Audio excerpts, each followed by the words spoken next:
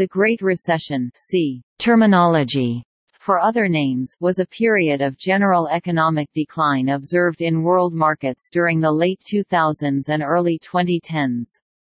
The scale and timing of the recession varied from country to country. See map.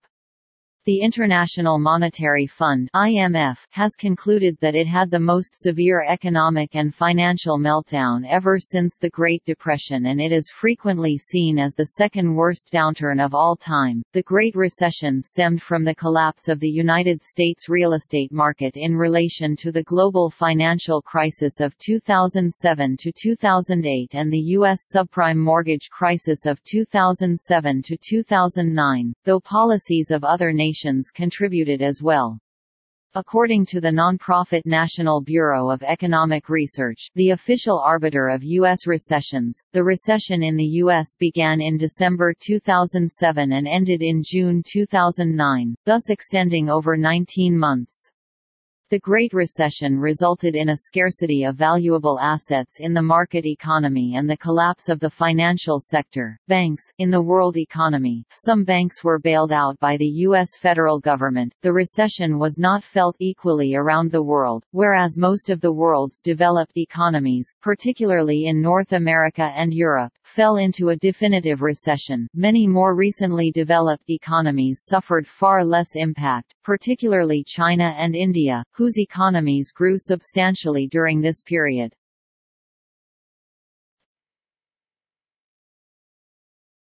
Topic: Terminology.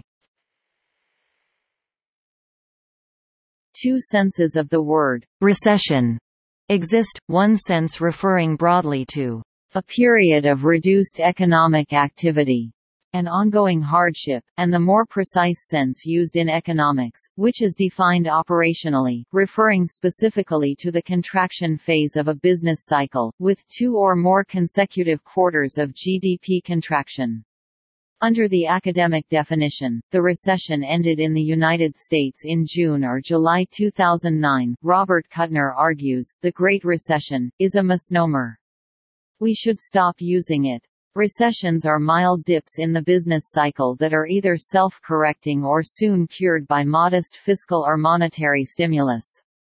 Because of the continuing deflationary trap, it would be more accurate to call this decade's stagnant economy the Lesser Depression or the Great Deflation.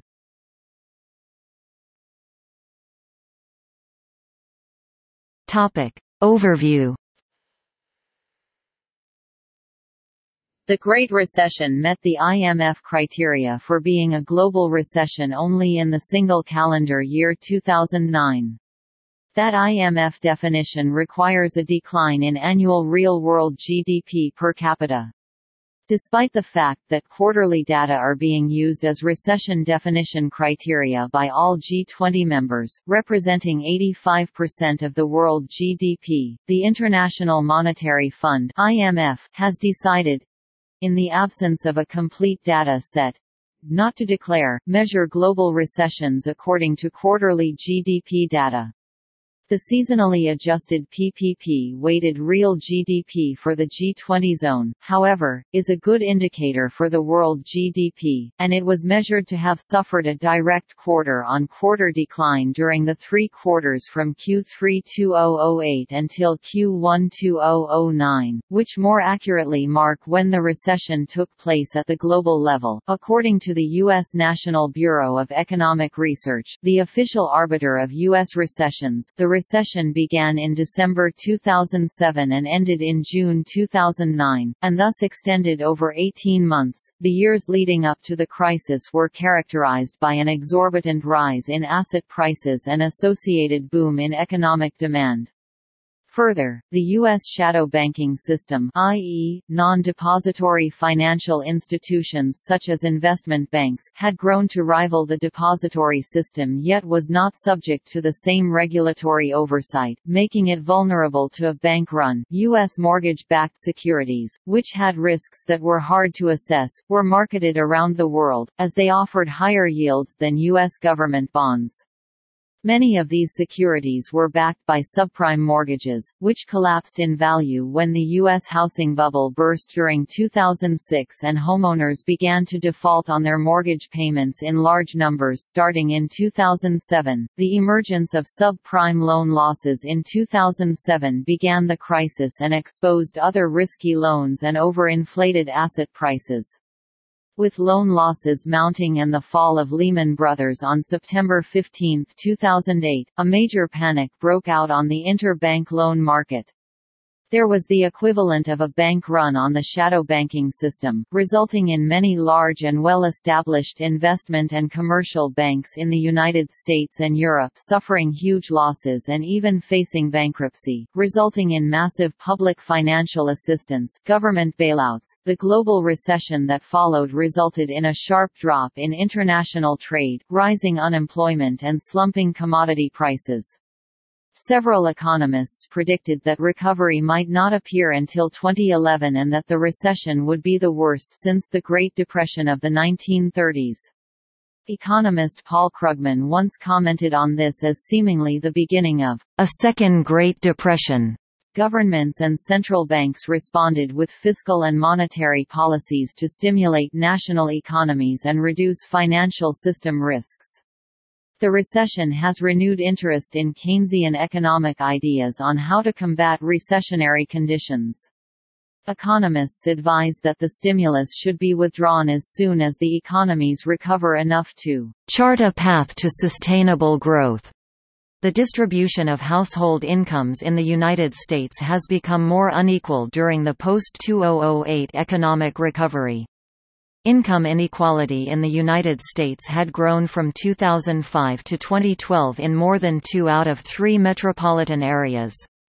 Median household wealth fell 35% in the U.S., from $106,591 to $68,839 between 2005 and 2011.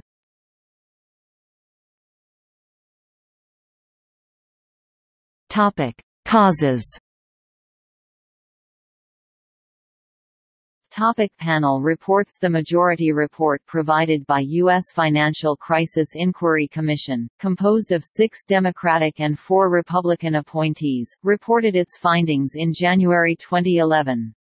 It concluded that the crisis was avoidable and was caused by widespread failures in financial regulation, including the Federal Reserve's failure to stem the tide of toxic mortgages, dramatic breakdowns in corporate governance including too many financial firms acting recklessly and taking on too much risk, an explosive mix of excessive borrowing and risk by households and Wall Street that put the financial system on a collision course with crisis, key policy makers ill-prepared for the crisis, lacking a full understanding of the financial system they oversaw, and systemic breaches in accountability and ethics at all levels. There were 2 Republican dissenting FCIC reports.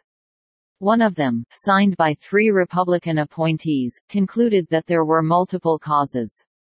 In his separate dissent to the majority and minority opinions of the FCIC, Commissioner Peter J. Wallison of the American Enterprise Institute (AEI) primarily blamed U.S. housing policy, including the actions of Fannie and Freddie, for the crisis. He wrote, when the bubble began to deflate in mid-2007, the low-quality and high-risk loans engendered by government policies failed in unprecedented numbers. In its declaration of the Summit on Financial Markets and the World Economy, dated November 15, 2008, leaders of the Group of 20 cited the following causes: during a period of strong global growth, growing capital flows, and prolonged stability earlier this decade, market participants sought higher yields without an adequate appreciation of the risks and failed to exercise proper due diligence.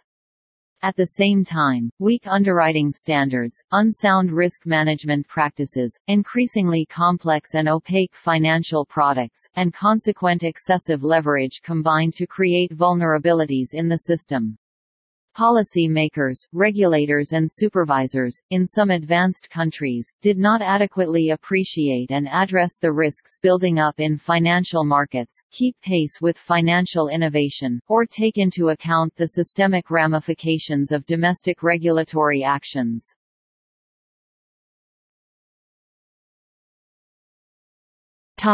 Narratives.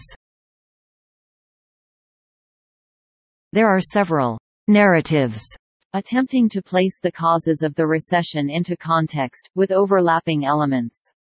5 such narratives include: there was the equivalent of a bank run on the shadow banking system, which includes investment banks and other non-depository financial entities. This system had grown to rival the depository system in scale, yet was not subject to the same regulatory safeguards. Its failure disrupted the flow of credit to consumers and corporations. The U.S. economy was being driven by a housing bubble. When it burst, private residential investment, i.e., housing construction, fell by over 4% of GDP. Consumption enabled by bubble-generated housing wealth also slowed. This created a gap in annual demand (GDP) of nearly $1 trillion. The U.S. government was unwilling to make up for this private sector shortfall. Record levels of household debt accumulated in the decades preceding the crisis resulted in a balance sheet recession, similar to debt deflation, once housing prices began falling in 2006. Consumers began paying off debt, which reduces their consumption, slowing down the economy for an extended period while debt levels are reduced. U.S. government policies encouraged home ownership even for those who could not afford it, contributing to lax lending standards, unsustainable housing price increases, and indebtedness. Wealthy and middle-class house flippers with mid-to-good credit scores created a speculative bubble in house prices, and then wrecked local housing markets and financial institutions after they defaulted on their debt en masse. Underlying narratives #1 to 3 as a hypothesis that growing income inequality and wage stagnation encouraged families to increase their household debt to maintain their desired living standard, fueling the bubble. Further, this greater share of income flowing to the top increased the political power of business interests, who used that power to deregulate or limit regulation of the shadow banking system. Narrative number 5 challenges the popular claim that subprime borrowers with shoddy credit caused the crisis by buying homes they couldn't afford. This narrative is supported by new research showing that the biggest growth of mortgage debt during the U.S. housing boom came from those with good credit scores in the middle and top of the credit score distribution, and that these borrowers accounted for a disproportionate share of defaults.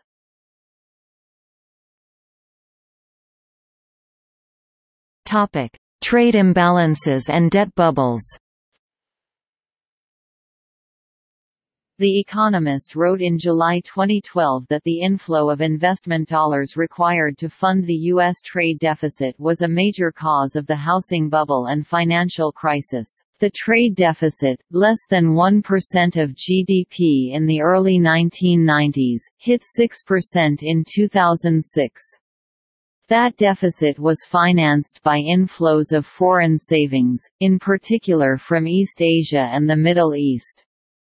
Much of that money went into dodgy mortgages to buy overvalued houses, and the financial crisis was the result. In May 2008, NPR explained in their Peabody Award-winning program, "The Giant Pool of Money," that a vast inflow of savings from developing nations flowed into the mortgage market, driving the U.S. housing bubble.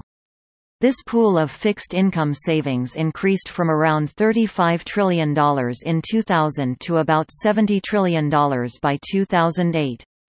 NPR explained this money came from various sources. The main headline is that all sorts of poor countries became kind of rich, making things like TVs and selling us oil. China, India, Abu Dhabi, Saudi Arabia made a lot of money and banked it. Describing the crisis in Europe, Paul Krugman wrote in February 2012 that, "What we're basically looking at, then, is a balance of payments problem, in which capital flooded south after the creation of the euro, leading to overvaluation in southern Europe."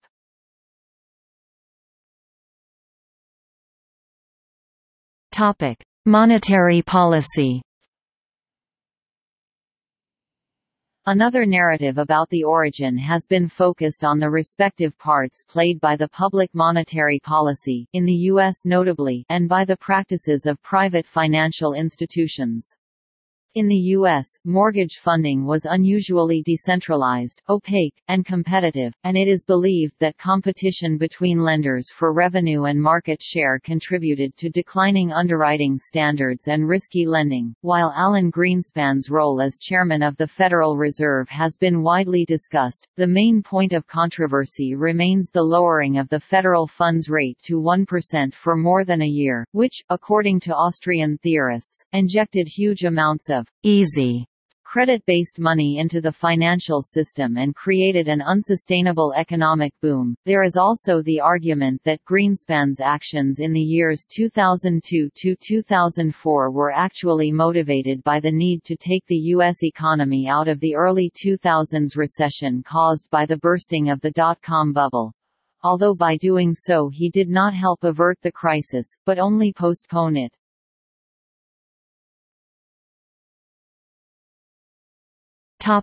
High private debt levels. Another narrative focuses on high levels of private debt in the U.S. economy.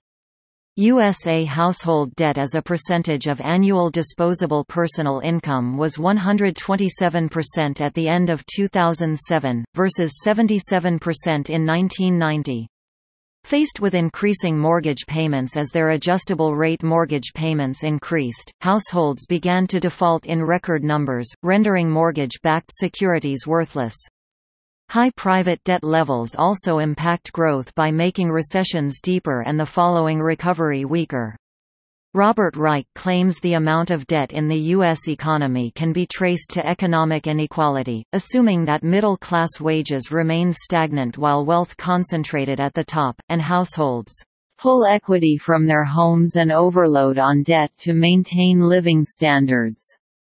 The IMF reported in April 2012, household debt soared in the years leading up to the downturn. In advanced economies, during the 5 years preceding 2007, the ratio of household debt to income rose by an average of 39 percentage points, to 138%.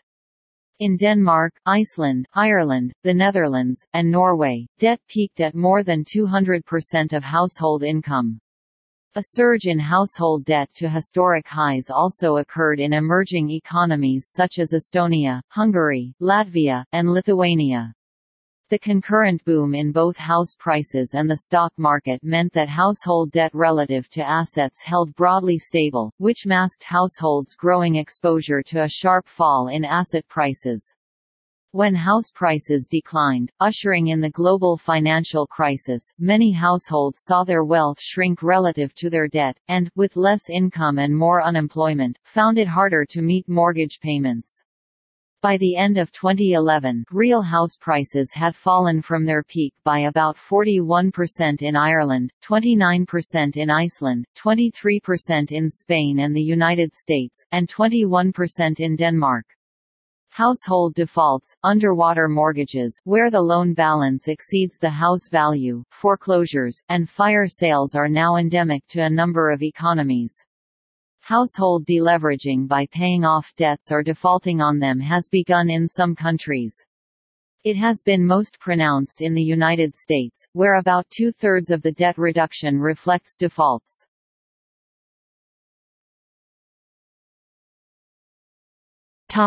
Pre-recession warnings.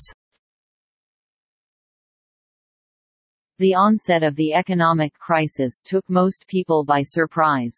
A 2009 paper identifies 12 economists and commentators who, between 2000 and 2006, predicted a recession based on the collapse of the then-booming housing market in the United States. Dean Baker, Wynne Godley, Fred Harrison, Michael Hudson, Eric Jansen, Med Jones, Steve Keen, Jakob Brockner Madsen, Jens Kjær Sorensen, Kurt Richebacher, Nouriel Roubini, Peter Schiff, and Robert Schiller.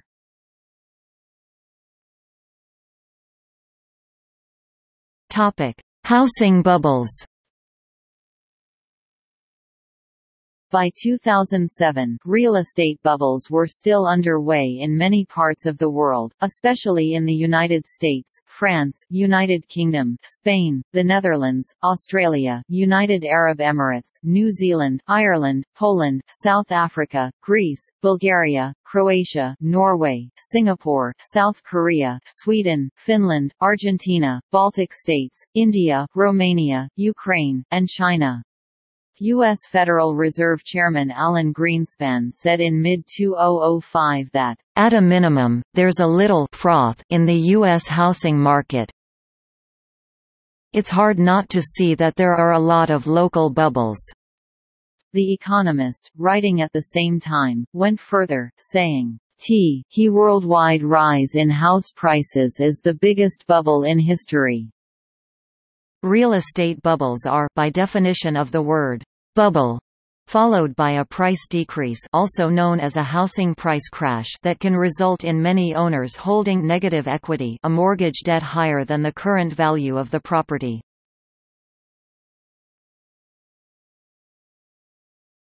Topic: Ineffective or inappropriate regulation. Topic: regulations encouraging lax lending standards. Several analysts, such as Peter Wallison and Edward Pinto of the American Enterprise Institute, have asserted that private lenders were encouraged to relax lending standards by government affordable housing policies. They cite the Housing and Community Development Act of 1992, which initially required that 30% or more of Fannie's and Freddie's loan purchases be related to affordable housing. The legislation gave HUD the power to set future requirements. These rose to 42% in 1995 and 50% in 2000, and by 2008, under the G.W.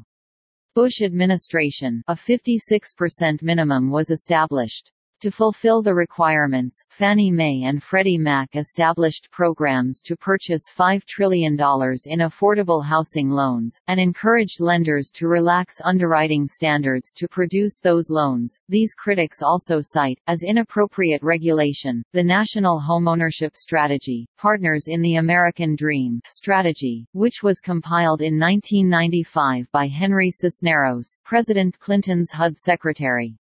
In 2001, the independent research company, Graham Fisher and Company, stated, while the underlying initiatives of the strategy were broad in content, the main theme was the relaxation of credit standards. The Community Reinvestment Act (CRA) is also identified as one of the causes of the recession by some critics.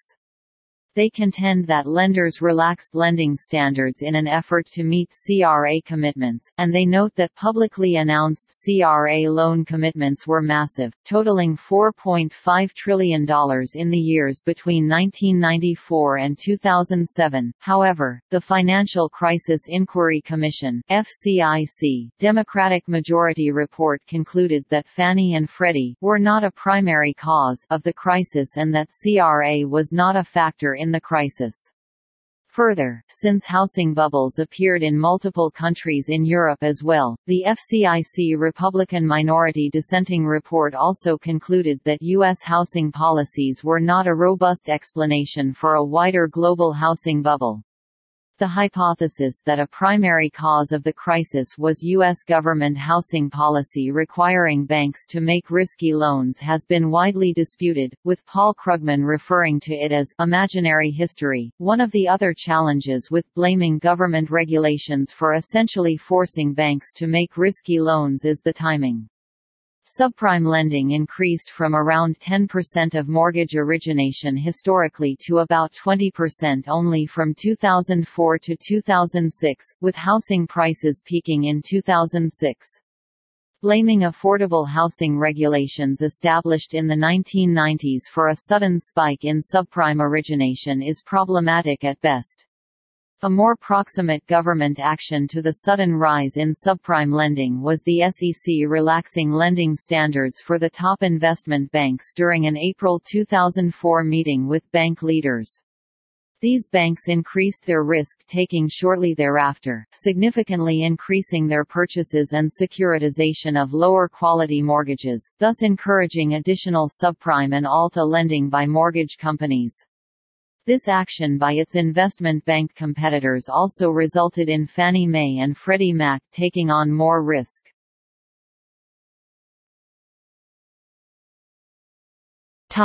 Derivatives. Several sources have noted the failure of the U.S. government to supervise or even require transparency of the financial instruments known as derivatives.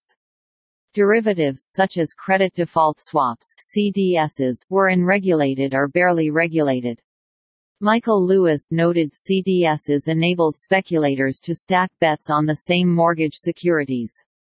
This is analogous to allowing many persons to buy insurance on the same house. Speculators that bought CDs protection were betting significant mortgage security defaults would occur, while the sellers, such as AIG, bet they would not. An unlimited amount could be wagered on the same housing-related securities, provided buyers and sellers of the CDs could be found.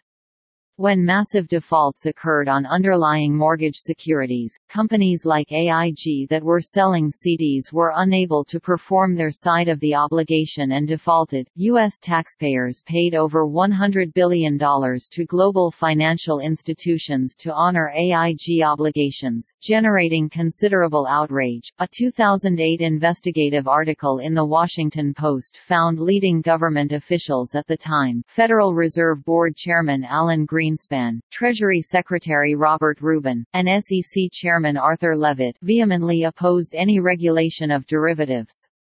In 1998, Brooks Lee E. Bourne, head of the Commodity Futures Trading Commission, put forth a policy paper asking for feedback from regulators, lobbyists, and legislators on the question of whether derivatives should be reported, sold through a central facility, or whether capital requirements should be required of their buyers.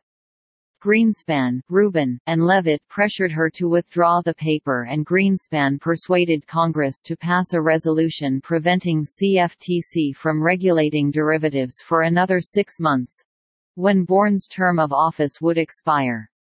Ultimately, it was the collapse of a specific kind of derivative, the mortgage-backed security, that triggered the economic crisis of 2008.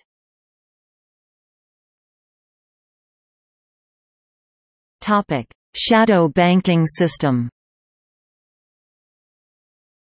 Paul Krugman wrote in 2009 that the run on the shadow banking system was the fundamental cause of the crisis.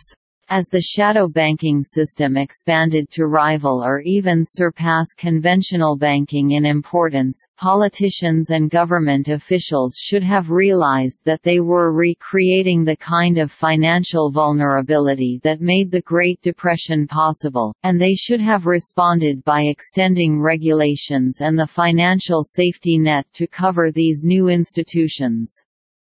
Influential figures should have proclaimed a simple rule: anything that does what a bank does, anything that has to be rescued in crises the way banks are, should be regulated like a bank. He referred to this lack of controls as malign neglect. During 2008, 3 of the largest U.S. investment banks either went bankrupt, Lehman Brothers, or were sold at fire sale prices to other banks, Bear Stearns and Merrill Lynch. The investment banks were not subject to the more stringent regulations applied to depository banks. These failures exacerbated the instability in the global financial system. The remaining 2 investment banks, Morgan Stanley and Goldman Sachs, potentially facing failure, opted to become commercial banks, thereby subjecting themselves to more stringent regulation but receiving access to credit via the Federal Reserve. Further, American International Group (AIG) had insured mortgage-backed and other securities but was not required to maintain sufficient reserves to pay its obligations when debtors defaulted on these securities. AIG was contractually required to post additional collateral with many creditors and counterparties, touching off controversy when over $100 billion of U.S. taxpayer money was paid out to major global financial institutions on behalf of AIG. While this money was legally owed to the banks by AIG, under agreements made via credit default swaps purchased from AIG by the institutions, a number of congressmen and media members expressed outrage that taxpayer money was used to bail out banks. Economist Gary Gordon wrote in May 2009, "Unlike the historical banking panics of the 19th and early 20th centuries, the current banking panic is a wholesale panic, not a retail panic." In the earlier episodes, depositors ran to their banks and demanded cash in exchange for their checking accounts. Unable to meet those demands, the banking system became insolvent. The current panic involved financial firms running on other financial firms by not renewing sale and repurchase agreements (repo) or increasing the repo margin haircut, forcing massive deleveraging, and resulting in the banking system being insolvent. The Financial Crisis Inquiry Commission reported in January 2011, "In the early part of the 20th century, we erected a series of protections, the Federal Reserve as a lender of last resort, federal deposit insurance, ample regulations, to provide a bulwark against the panics that had regularly plagued America's banking system in the 19th century. Yet, over the past 30-plus years, we permitted the growth of a shadow banking system, opaque and laden with short-term debt, that rivaled the size of the traditional banking system. Key components of the market, for example, the multi-trillion-dollar repo lending market, off-balance sheet entities, and the use of over-the-counter derivatives, were hidden from view, without the protections we had constructed to prevent financial meltdowns. We had a 21st-century financial system with 19th-century safeguards."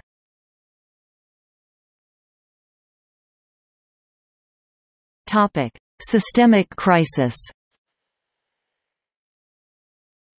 The financial crisis and the recession have been described as a symptom of another, deeper crisis by a number of economists. For example, Ravi Batra argues that growing inequality of financial capitalism produces speculative bubbles that burst and result in depression and major political changes. Feminist economists Ailsa McKay and Margun Bjornholt argue that the financial crisis and the response to it revealed a crisis of ideas in mainstream economics and within the economics profession, and call for a reshaping of both the economy, economic theory and the economics profession.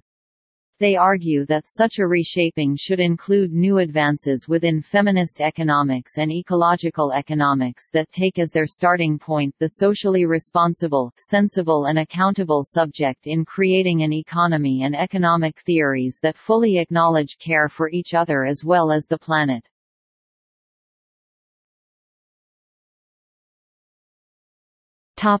Effects.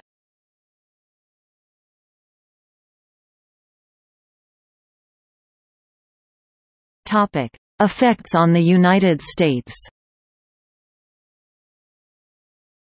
The Great Recession had a significant economic and political impact on the United States. While the recession technically lasted from December 2007 to June 2009, the nominal GDP trough, many important economic variables did not regain pre-recession November or Q4 2007 levels until 2011 to 2016.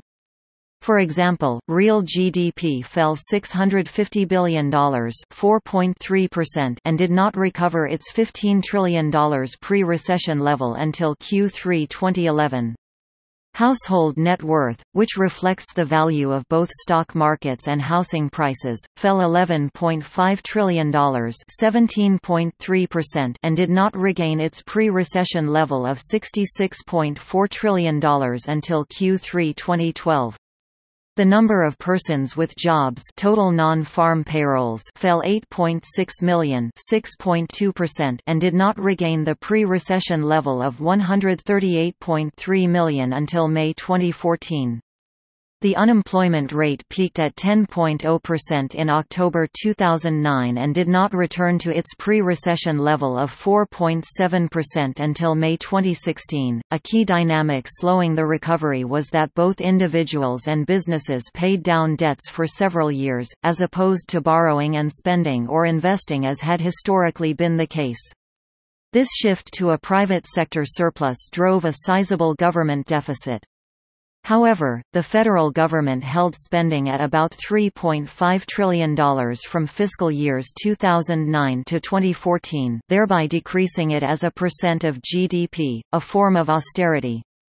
Then Fed Chair Ben Bernanke explained during November 2012 several of the economic headwinds that slowed the recovery. The housing sector did not rebound, as was the case in prior recession recoveries, as the sector was severely damaged during the crisis. Millions of foreclosures had created a large surplus of properties and consumers were paying down their debts rather than purchasing homes. Credit for borrowing and spending by individuals or investing by corporations was not readily available as banks paid down their debts. Restrained government spending following initial stimulus efforts, i.e., austerity, was not sufficient to offset private sector weaknesses. On the political front, widespread anger at banking bailouts and stimulus measures, begun by President George W. Bush and continued or expanded by President Obama, with few consequences for banking leadership, were a factor in driving the country politically rightward starting in 2010. Examples include the rise of the Tea Party and the loss of Democratic majorities in subsequent elections. President Obama declared the bailout measures started under the Bush administration and continued during his administration as completed and mostly profitable as of December 2014. As of January 2018, bailout funds had been fully recovered by the government, when interest on loans is taken into consideration. A total of $626 billion was invested, loaned, or granted due to various bailout measures, while $390 billion had been returned to the Treasury. The Treasury had earned another $323 billion in interest on bailout loans, resulting in an $87 billion profit. Some have argued the Great Recession was also an important factor in the rise of populist sentiment that resulted in the election of President Trump in 2016, although his election also had important identity politics elements.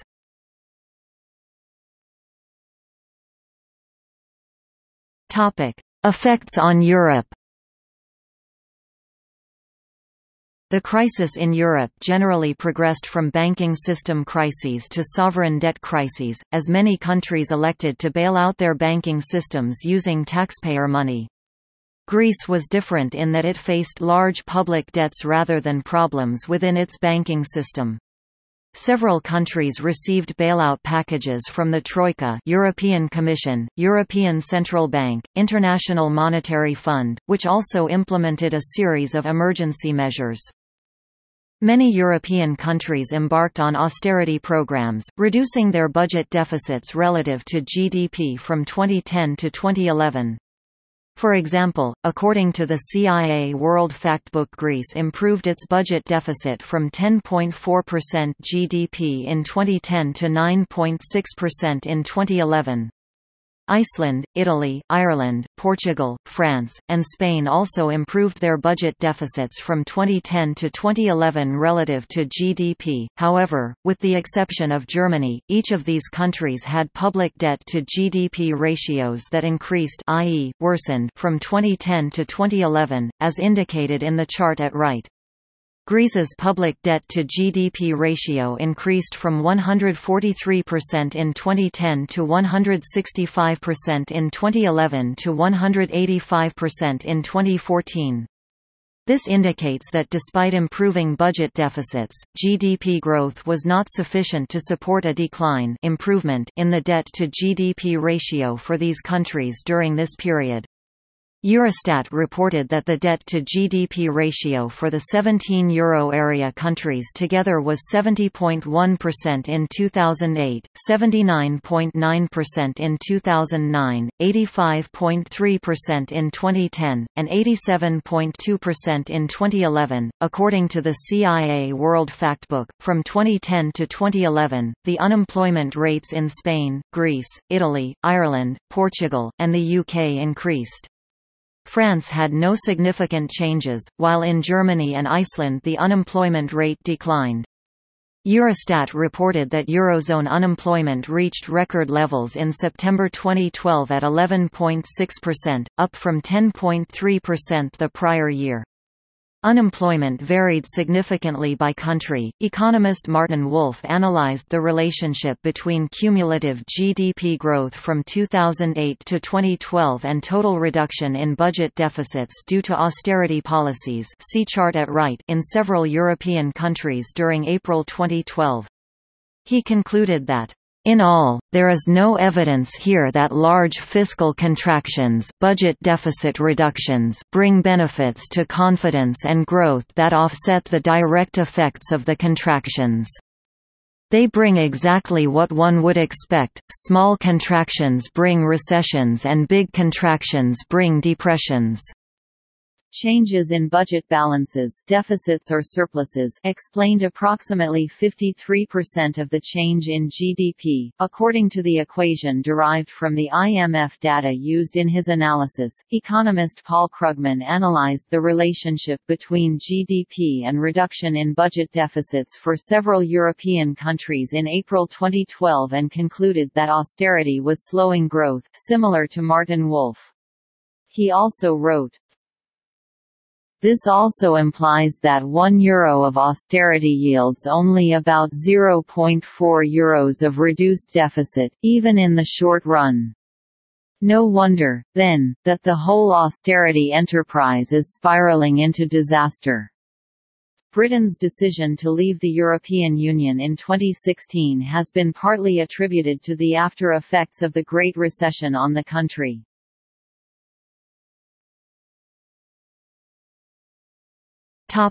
Countries that avoided recession. Poland and Slovakia are the only two members of the European Union to have avoided a GDP recession during the years affected by the Great Recession. As of December 2009, the Polish economy had not entered recession nor even contracted, while its IMF 2010 GDP growth forecast of 1.9% was expected to be upgraded.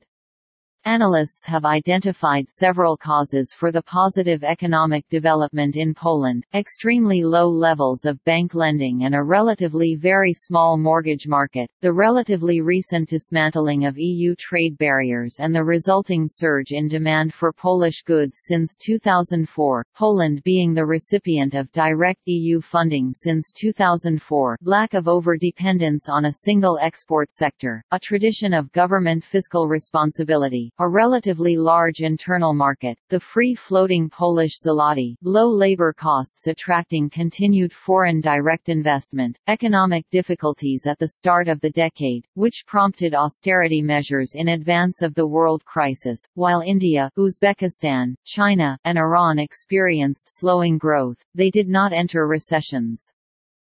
South Korea narrowly avoided technical recession in the first quarter of 2009. The International Energy Agency stated in mid-September that South Korea could be the only large OECD country to avoid recession for the whole of 2009. It was the only developed economy to expand in the first half of 2009. Australia avoided a technical recession after experiencing only 1 quarter of negative growth in the fourth quarter of 2008, with GDP returning to positive in the first quarter of 2009. The financial crisis did not affect developing countries to a great extent. Experts see several reasons. Africa was not affected because it is not fully integrated in the world market. Latin America and Asia seemed better prepared, since they have experienced crises before. In Latin America, for example, banking laws and regulations are very stringent. Bruno Wen of the German DEG suggests that Western countries could learn from these countries when it comes to regulations of financial markets.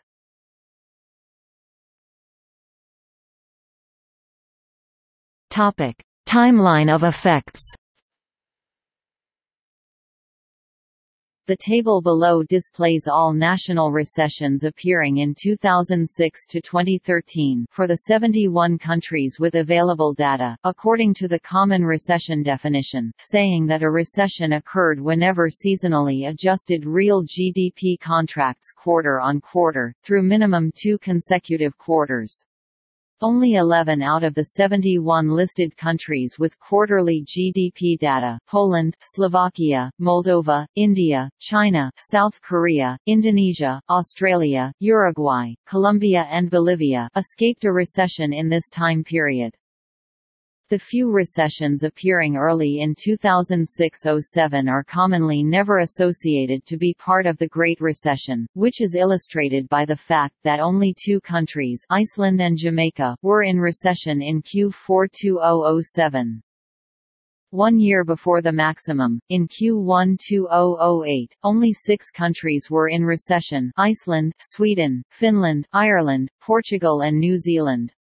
The number of countries in recession was 25 in Q2 2008, 39 in Q3 2008 and 53 in Q4 2008. At the steepest part of the Great Recession in Q1 2009, a total of 59 out of 71 countries were simultaneously in recession.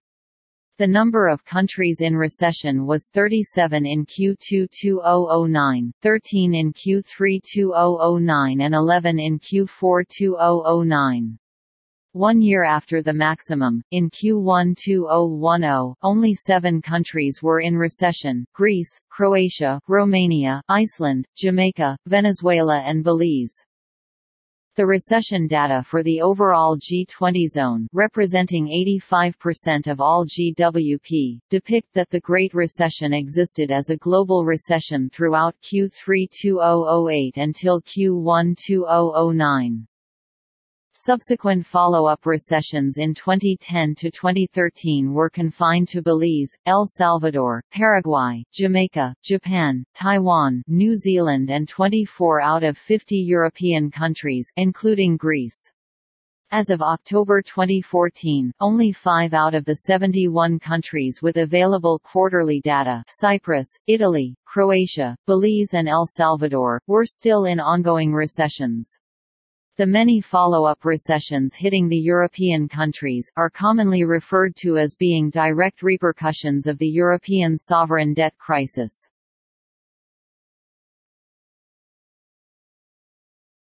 Topic: Country-specific details about recession timelines. Iceland fell into an economic depression in 2008 following the collapse of its banking system. See 2008 to 2011 Icelandic financial crisis. By mid-2012, Iceland is regarded as one of Europe's recovery success stories, largely as a result of a currency devaluation that has effectively reduced wages by 50%, making exports more competitive. The following countries had a recession already starting in the first quarter of 2008: Latvia, Ireland, New Zealand, and Sweden. The following countries, territories had a recession starting in the second quarter of 2008: Japan, Hong Kong, Singapore, Italy, Turkey, Germany, United Kingdom, the Eurozone, the European Union, and OECD. The following countries, territories had a recession starting in the third quarter of 2008: United States, Spain, and Taiwan. The following countries, territories had a recession starting in the fourth quarter of 2008: Switzerland, South Korea miraculously avoided recession with GDP returning positive at a 0.1% expansion in the first quarter of 2009. Of the 7 largest economies in the world by GDP, only China avoided a recession in 2008. In the year to the third quarter of 2008, China grew by 9%. Until recently, Chinese officials considered 8% GDP growth to be required simply to create enough jobs for rural people moving to urban centers. This figure may more accurately be considered to be 5 to 7% now that the main growth in working population is receding. Ukraine went into technical depression in January 2009 with a GDP growth of -20%, when comparing on a monthly basis with the GDP level in January 2008. Overall, the Ukrainian real GDP fell 14.8% when comparing the entire part of 2009 with 2008. When measured quarter-on-quarter by changes of seasonally adjusted real GDP, Ukraine was more precisely in depression throughout the 4 quarters from Q2 2008 until Q1 2009, with respective QoQ changes of -0.1%, -0.5%, -9.3%, -10.3%, and the 2 quarters from Q3 2012 until Q4 2012, with respective QoQ changes of -1.5% and -0.8%. Japan was in recovery in the middle of the decade 2000s but slipped back into recession and deflation in 2008. The recession in Japan intensified in the 4th quarter of 2008 with a GDP growth of -12.7%, and deepened further in the 1st quarter of 2009 with a GDP growth of -15.2%.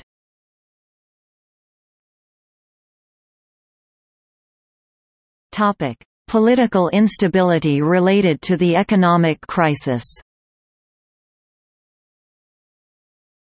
On February 26, 2009, an economic intelligence briefing was added to the daily intelligence briefings prepared for the President of the United States. This edition reflects the assessment of U.S. intelligence agencies that the global financial crisis presents a serious threat to international stability. Business Week stated in March 2009 that global political instability is rising fast because of the global financial crisis and is creating new challenges that need managing. The Associated Press reported in March 2009 that, United States Director of National Intelligence Dennis Blair has said the economic weakness could lead to political instability in many developing nations. Even some developed countries are seeing political instability. NPR reports that David Gordon, a former intelligence officer who now leads research at the Eurasia Group, said, "Many, if not most, of the big countries out there have room to accommodate economic downturns without having large-scale political instability if we're in a recession of normal length. If you're in a much longer run downturn, then all bets are off." Political scientists have argued that the economic stasis triggered social churning that got expressed through protests on a variety of issues across the developing world. In Brazil, disaffected youth rallied against a minor bus fare hike. In Turkey, they agitated against the conversion of a park to a mall, and in Israel, they protested against high rents in Tel Aviv. In all these cases, the ostensible immediate cause of the protest was amplified by the underlying social suffering induced by the Great Recession. In January 2009, the government leaders of Iceland were forced to call elections 2 years early after the people of Iceland staged mass protests and clashed with the police because of the government's handling of the economy. Hundreds of thousands protested in France against President Sarkozy's economic policies. Prompted by the financial crisis in Latvia, the opposition and trade unions there organized a rally against the cabinet of Premier Ivars Godmanis. The rally gathered some 10 to 20,000 people. In the evening, the rally turned into a riot. The crowd moved to the building of the parliament and attempted to force their way into it, but were repelled by the state's police. In late February, many Greeks took part in a massive general strike because of the economic situation, and they shut down schools, airports, and many other services in Greece. Police and protesters clashed in Lithuania, where people protesting the economic conditions were shot with rubber bullets. Communists and others rallied in Moscow to protest the Russian government's economic plans. In addition to various levels of unrest in Europe, Asian countries have also seen various degrees of protest. Protests have also occurred in China as demands from the West for exports have been dramatically reduced and unemployment has increased. Beyond these initial protests, the protest movement has grown and continued in 2011. In late 2011, the Occupy Wall Street protest took place in the United States, spawning several offshoots that came to be known as the Occupy movement. In 2012, the economic difficulties in Spain increased support for secession movements. In Catalonia, support for the secession movement exceeded. On September 11, a pro-independence march drew a crowd that police estimated at 1.5 million.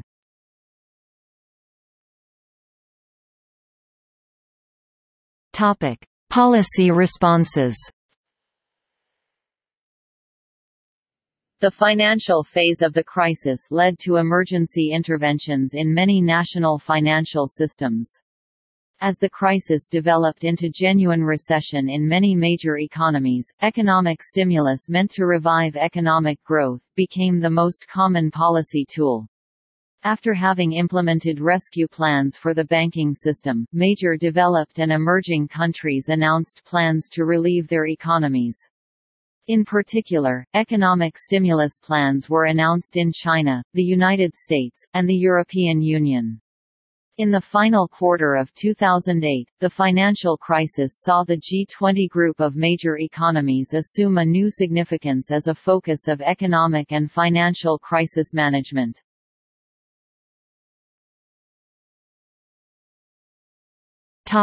United States policy responses. The Federal Reserve, Treasury, and Securities and Exchange Commission took several steps on September 19, 2008 to intervene in the crisis. To stop the potential run on money market mutual funds, the Treasury also announced on September 19, 2008 a new $50 billion program to ensure the investments, similar to the Federal Deposit Insurance Corporation (FDIC) program.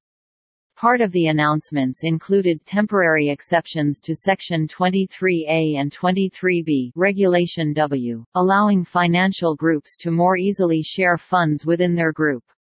The exceptions would expire on January 30, 2009, unless extended by the Federal Reserve Board. The Securities and Exchange Commission announced termination of short selling of 799 financial stocks, as well as action against naked short selling, as part of its reaction to the mortgage crisis. In May 2013, as the stock market was hitting record highs and the housing and employment markets were improving slightly, the prospect of the Federal Reserve beginning to decrease its economic stimulus activities began to enter the projections of investment analysts and affected global markets.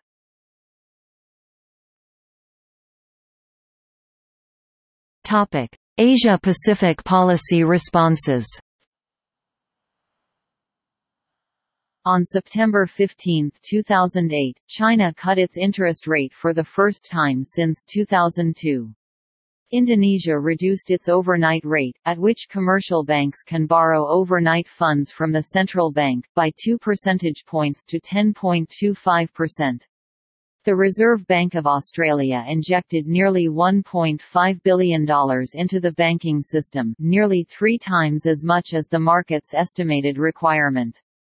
The Reserve Bank of India added almost $1.32 billion through a refinance operation, its biggest in at least a month. On November 9, 2008, the Chinese Economic Stimulus Program, a RMB 4 trillion yen $586 billion stimulus package, was announced by the central government of the People's Republic of China in its biggest move to stop the global financial crisis from hitting the world's second-largest economy.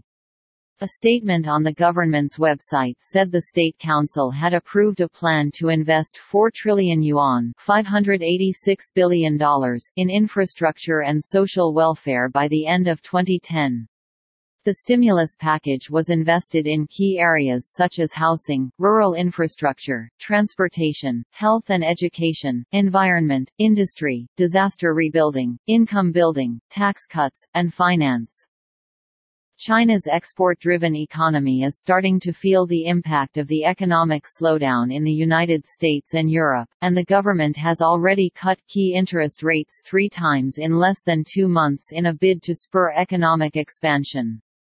On November 28, 2008, the Ministry of Finance of the People's Republic of China and the State Administration of Taxation jointly announced a rise in export tax rebate rates on some labor-intensive goods. These additional tax rebates took place on December 1, 2008. The stimulus package was welcomed by world leaders and analysts as larger than expected and a sign that by boosting its own economy, China is helping to stabilize the global economy. News of the announcement of the stimulus package sent markets up across the world. However, Mark Faber claimed that he thought China was still in recession on January 16. In Taiwan, the central bank on September 16, 2008, said it would cut its required reserve ratios for the first time in 8 years. The central bank added $3.59 billion into the foreign currency interbank market the same day. Bank of Japan pumped $29.3 billion into the financial system on September 17, 2008, and the Reserve Bank of Australia added $3.45 billion the same day. In developing and emerging economies, responses to the global crisis mainly consisted in low rates monetary policy, Asia and the Middle East mainly, coupled with the depreciation of the currency against the dollar. There were also stimulus plans in some Asian countries, in the Middle East and in Argentina.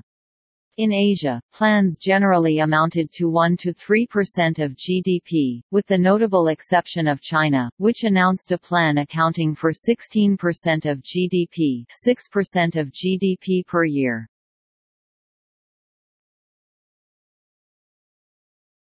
Topic: European policy responses. Until September 2008, European policy measures were limited to a small number of countries, Spain and Italy. In both countries, the measures were dedicated to households, tax rebates, reform of the taxation system to support specific sectors such as housing. The European Commission proposed a €200 billion stimulus plan to be implemented at the European level by the countries. At the beginning of 2009, the UK and Spain completed their initial plans, while Germany announced a new plan. On September 29, 2008, the Belgian, Luxembourg and Dutch authorities partially nationalised Fortis. The German government bailed out Hypo Real Estate. On October 8, 2008, the British government announced a bank rescue package of around £500 billion $850 billion at the time. The plan comprises 3 parts. The first £200 billion would be made in regard to the banks in liquidity stack. The second part will consist of the state government increasing the capital market within the banks. Along with this, £50 billion will be made available if the banks needed it. Finally, the government will write off any eligible lending between the British banks with a limit to £250 billion. In early December 2008, German Finance Minister Peer Steinbrück indicated a lack of belief in a «Great Rescue Plan» and reluctance to spend more money addressing the crisis. In March 2009, the European Union presidency confirmed that the EU was at the time strongly resisting the US pressure to increase European budget deficits. From 2010, the United Kingdom began a fiscal consolidation program to reduce debt and deficit levels while at the same time stimulating economic recovery. Other European countries also began fiscal consolidation with similar aims.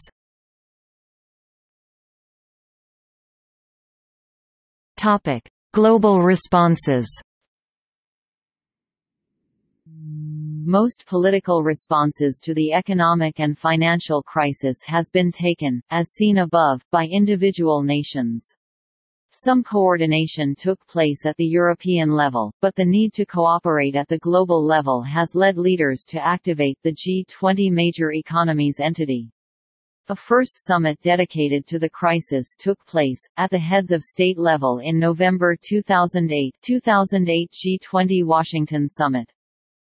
The G20 countries met in a summit held on November 2008 in Washington to address the economic crisis. Apart from proposals on international financial regulation, they pledged to take measures to support their economy and to coordinate them, and refused any resort to protectionism. Another G20 summit was held in London on April 2009. Finance ministers and central banks leaders of the G20 met in Horsham, England, on March to prepare the summit, and pledged to restore global growth as soon as possible. They decided to coordinate their actions and to stimulate demand and employment. They also pledged to fight against all forms of protectionism and to maintain trade and foreign investments. These actions will cost $1.1 trillion. They also committed to maintain the supply of credit by providing more liquidity and recapitalizing the banking system, and to implement rapidly the stimulus plans. As for central bankers, they pledged to maintain low rates policies as long as necessary. Finally, the leaders decided to help emerging and developing countries, through a strengthening of the IMF.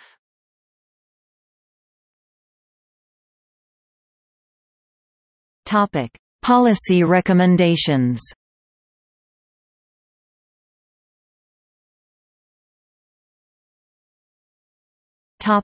IMF recommendation.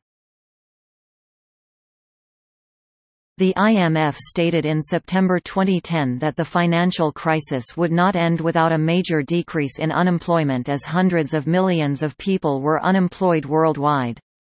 The IMF urged governments to expand social safety nets and to generate job creation even as they are under pressure to cut spending. The IMF also encouraged governments to invest in skills training for the unemployed and even governments of countries, similar to that of Greece, with major debt risk to first focus on long-term economic recovery by creating jobs.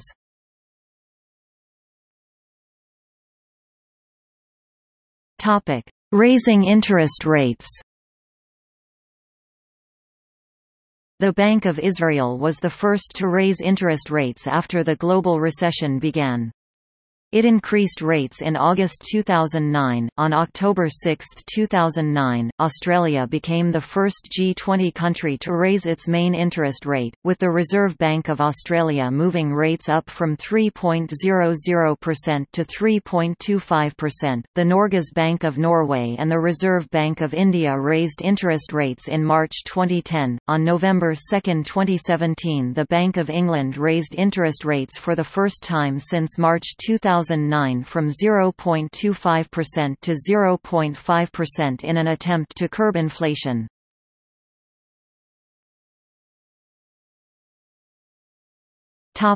Comparisons with the Great Depression. On April 17, 2009, the then head of the IMF Dominique Strauss-Kahn said that there was a chance that certain countries may not implement the proper policies to avoid feedback mechanisms that could eventually turn the recession into a depression.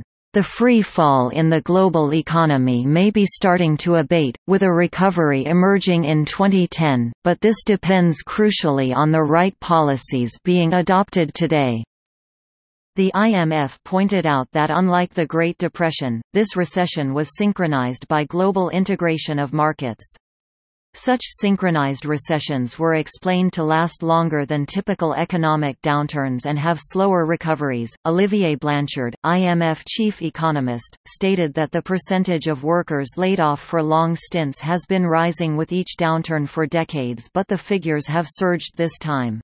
Long-term unemployment is alarmingly high. In the United States, half the unemployed have been out of work for over 6 months, something we have not seen since the Great Depression. The IMF also stated that a link between rising inequality within Western economies and deflating demand may exist.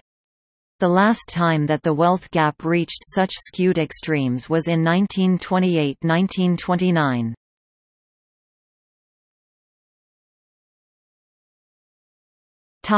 See also